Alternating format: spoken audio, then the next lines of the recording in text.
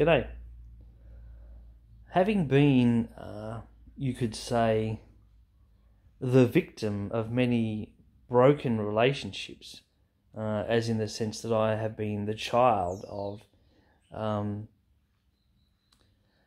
marriage relationships that have failed multiple times, like parents that have married multiple times and been through multiple breakdowns, and I've been the child who's lived through those multiple relationships and multiple breakdowns and lived through what has been basically Brady Bunch type families that are just conglomerates of her children from her ex-husband and his children from her ex-wife, sort of, mixture of things. So in terms of experience in the screwed up family relationship dynamic, I'd have to be an expert at it. So having said that, I also studied psychology at university level, and I topped my first year psychology course and was made a student representative for the Australian Psychological Society on my campus. I could have gone more in depth into psychology, but I ended up studying law after my arts degree, and I didn't sort of go down that path to that extent, but I could have if I wanted to. But I have come across people who I would have to say exhibit symptoms of what people are now calling narcissistic personality disorder. That's interesting. I don't remember that being in a diagnostic manual when I was studying psychology, but it's widely accepted now, the concept of a narcissistic personality. And I have certainly encountered these people in my own lifetime.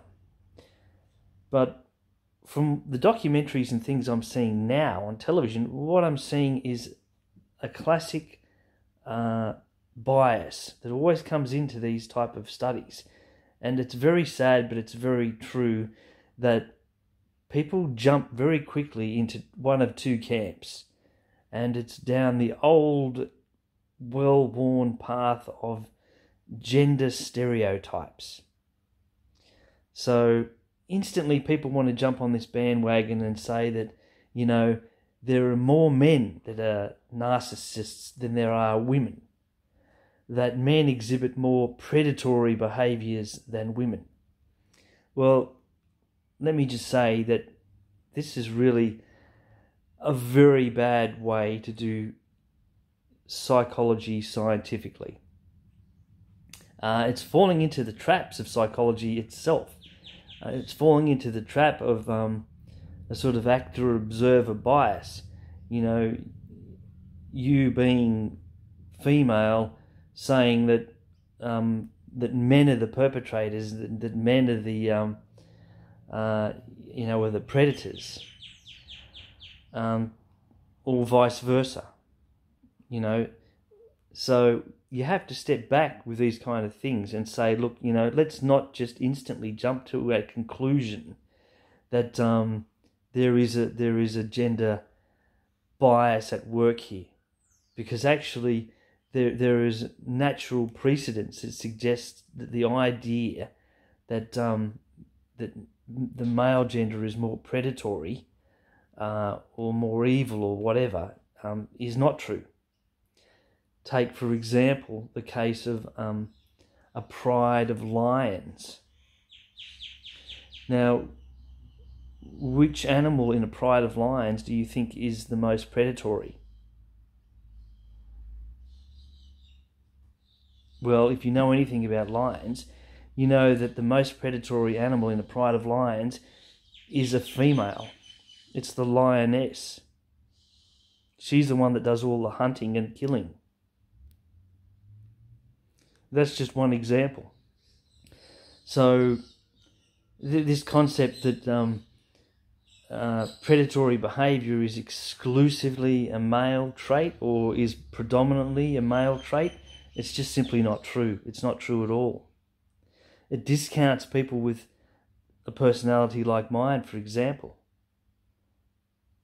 I have an empathetic personality, a caring personality.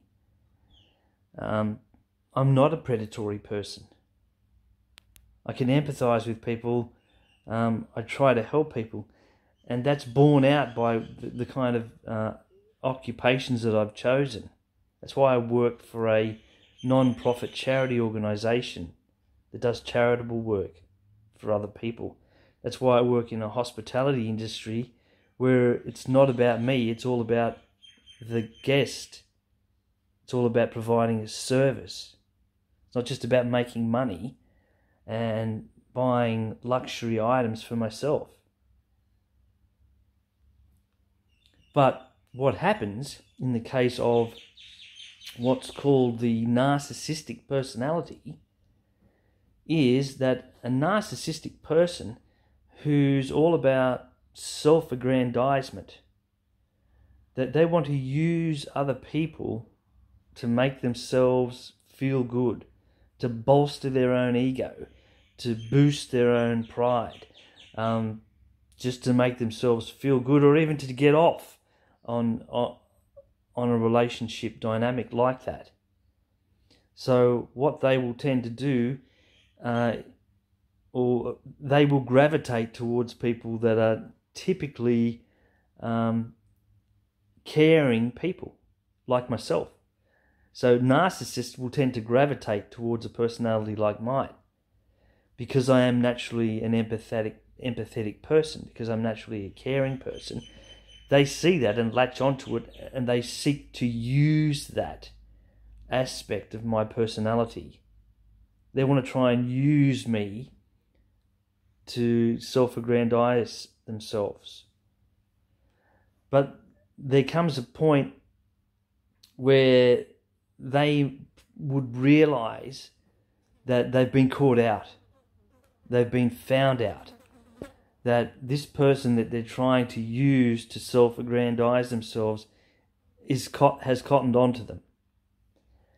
And what these personalities tend to do is, once they've been found out, as somebody who's using other people for their own self-aggrandizement, they will instantly try to role reverse. So they want to go from being the perpetrator to being the victim. That's what they do. You've caught them out, so suddenly they're the victim. They're the victim here. Suddenly you're the bad person. You're the demon. So that's what they'll do. If they're caught out by somebody who critically analyzes the relationship dynamic and realizes at some point, this person that I'm involved with is narcissistic. They're purely using me for their own emotional well-being or whatever. But there's nothing beyond that. There's no depth to this relationship. It's just I'm being used by them. So once this person critically analyzes a relationship and comes to that conclusion, their behavior or their relationship dynamic changes, and the narcissist becomes aware of this. And when they become aware of it, their reaction immediately is going to be demonize this person. So you, who are the kind, caring, compassionate, empathetic person, have suddenly become the devil. You're the bad person, you're the demon, because you've pointed out a character flaw in me, or whatever, in the narcissist. You've pointed out their character flaw. So that makes you a demon. That makes you a bad person and somebody that should be demonized and ran down. So this is kind of the problem that we get with this whole dynamic, is that it really can turn people who normally are good-natured, caring, kind, compassionate and considerate people who are being victimised into a person who's suddenly identified as being a perpetrator or a predator. So suddenly the victim is the perpetrator and the predator. And from what I know from relationship dynamics, as I said, of being, the sort of, for want of a better word, the victim of multiple failed relationships, failed marital relationships and failed family dynamics, that the way these people operate is at a highly manipulative and emotionally and psychologically traumatic and devastating level. They can use all kinds of things within an arsenal to manipulate a person, to get their own way, to make out that they're the victim or they're the good person and that you're the bad person, you're the demon. So, and the concept of gaslighting comes in here, where, you're forced into a corner and feeling as though your sanity is slipping away, feeling as though you're doubting the fact that you're a kind, compassionate and caring person who cares about other people. Suddenly you're being cast in the light of being a demon, a perpetrator, a predator. And it really stinks. It does stink. So I encourage people to stop doing this. Stop stereotyping and saying that it's predominantly men that are narcissistic and predominantly men that are predatory. Women are extremely good at hiding their manipulative behaviours. They're much better at being subtle when it comes to being manipulating. So it's kind of the difference between somebody who comes at you with an axe in their hand, as opposed to somebody who sticks a knife in your back.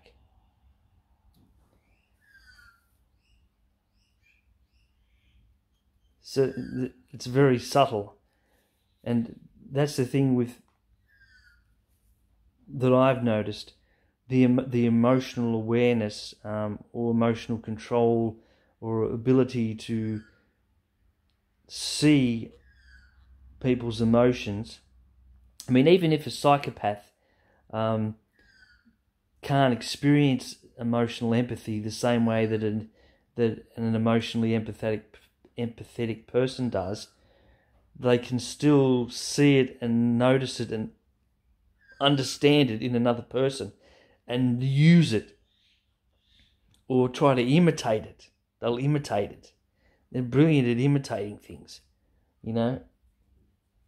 They can slip through society completely unnoticed. People like Ted Bundy, a psychopath, but they slip through society unnoticed because they're brilliant at imitating. And a lot of these personality traits go together. So you get, they talk about a dark triangle. You've got people that are not only narcissistic, but they're psychopathic. They've got more than one dark personality trait. It could be 3 or more of them mixed up in the one personality. And narcissistic is only one of them. So that's basically my thoughts on it. I think I've pretty well covered what I wanted to say. Don't jump into the trap of just stereotyping people. It's not about all men are this and all women are that. That's exceedingly narrow-minded, and we should really be way beyond that at this stage, at this day and age of society. Stop playing gender cards. It's not helpful at all. You know, I was exceedingly disappointed at former Prime Minister Julia Gillard, because she just kept playing. I mean, she was given the opportunity to be Australia's Prime Minister. She should have focused upon the role of Prime Minister as a leader, and should have completely set aside anything to do with gender. It's got nothing to do with it. Gender has nothing to do with being a leader. If you're a leader, consider yourself, for all intents and purposes in public life, as having no gender identity for the purposes of public life. Privately you do, of course, but publicly you have none. As a public person in an important leadership role, I would suggest absolutely no gender identity. Gender neutral. Because you have to be a leader, to be a true leader. You have to be gender neutral. You can't see things from one point of view and disregard the other point of view, because that's a bias. You're becoming biased. You can't keep playing your own personal identity as a card and saying, this didn't work in public life because this is who I am in my personal life. That's not going to work, is it? Really, you can't bring personal life into public life. They have to be quite distinct. You have to be able to separate yourself and say, look, I'm a leader here. My personal life is not a part of my public life. My personal identity is not a part of my public life. I've got to be completely neutral, unbiased. I've got to be a representative of my constituents. Everybody. And that's a diverse community. I can't be biased if I'm going to be representative. Okay, que sera.